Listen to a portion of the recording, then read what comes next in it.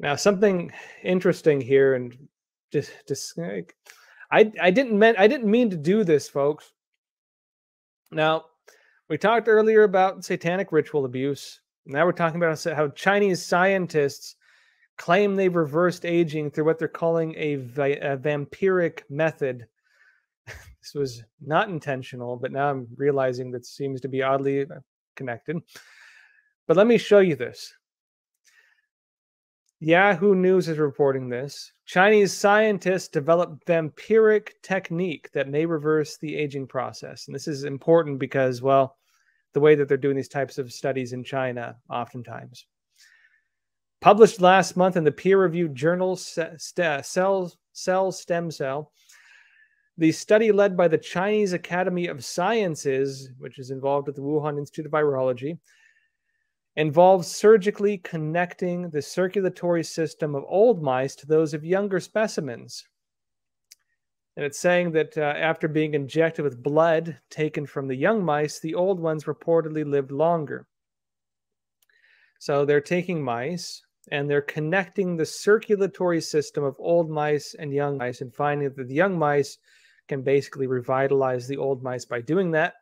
And then by taking the blood from the young mice and injecting it into the old mice, they find that the old ones are able to live longer. Now, they've done studies like this in other regards elsewhere, but in China, where they're doing these studies, this is extremely, extremely problematic because were they to ever do this on humans, which is the way they're suggested this could be used, this, of course, ties to the Chinese Communist Party's systems for live organ harvesting, practice in which they use, well, prisoners of conscience. Among them, the largest group being Falun Gong practitioners, a meditation practice based on truthfulness, compassion, and tolerance. 100 million people practicing by 1999 who've been used as like cattle by the Chinese Communist Party for their organs and for organ transplants, including for organ tourism and for people traveling to China to save their lives by killing another person. They often do these practices while the person is still alive because they find it maintains organ health, and they often do it without painkillers. The stories of this are absolutely horrifying. Epoch Times was the first media to break the stories on this going back to, I believe, like 2006, I think, around the time when I started with Epoch Times, actually. And I can tell you, when we first had these stories coming out, they were shocking and difficult to believe at the time, but we had whistleblowers step forward, one of whom was the wife of a doctor whose job in China was to remove the corneas from the eyes of children for transplant, children who were still alive when they were doing it. We broke the stories on this. We've had many whistleblowers since then step forward, and it was absolutely horrifying, the evidence we found. And as we speak now, the reports we had back then have been validated. There's many reports on this, including Bloody Harvest. David Kilgore, David Mattis have done reports on this in Canada.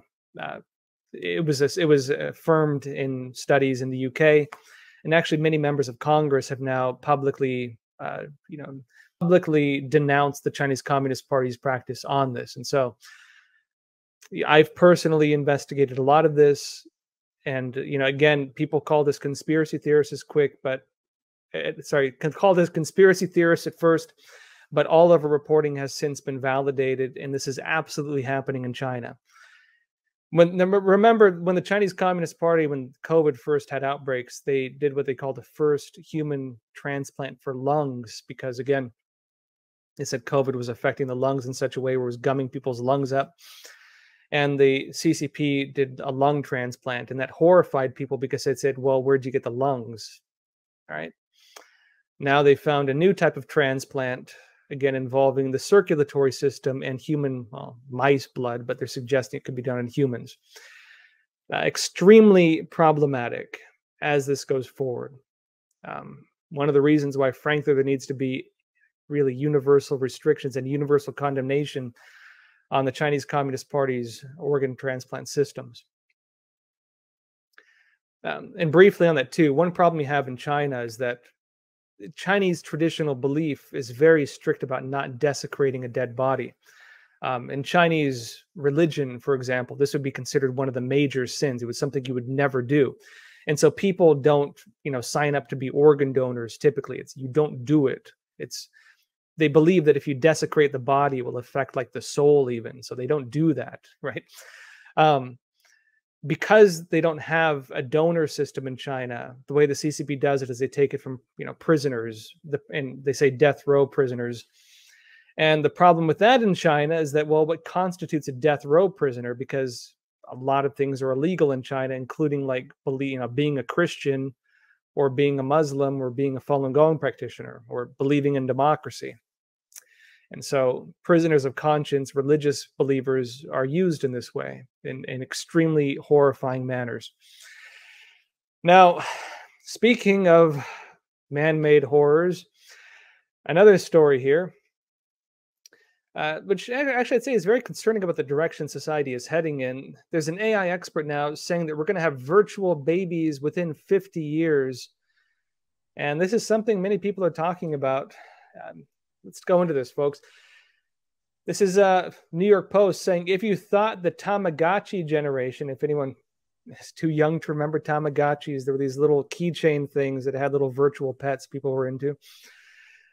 They say it was a 1990s phenomena. Think again, in the not so distant future, those looking to expand their families may opt to do so with the help of artificial intelligence. They're saying, amid poverty, disease epidemics, climate change, and overcrowding, experts worry that the estimated 11 billion people that will populate Earth by 2100 won't get the food, healthcare, and other essential resources they need for survival. And there's a real concern for would-be parents.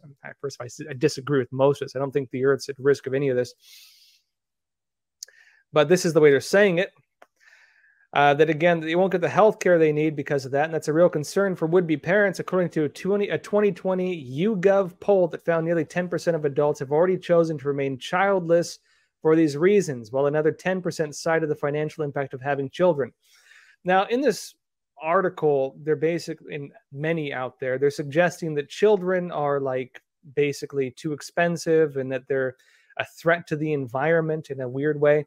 And they're saying the green solution, the earth-friendly solution, is to have an AI child, have a virtual child. And so you can essentially play a virtual reality video game and pretend you have kids, because they're claiming humans are now the threat to the environment. Now, aside from being weird, frankly, in my opinion, the idea of people having virtual children, and already you have weird stuff like this taking place in some smaller cases, like in Japan, where people are marrying their virtual wives or whatever, right?